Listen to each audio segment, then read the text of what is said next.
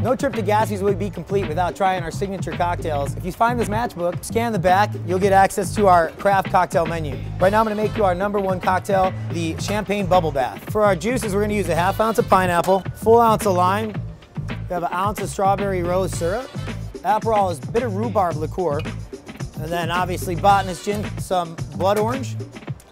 Add ice and give it a nice hard shake. Double strain this so there's no pulp in there. No bubble bath would be complete without some duckies. And then the champagne. Enjoy.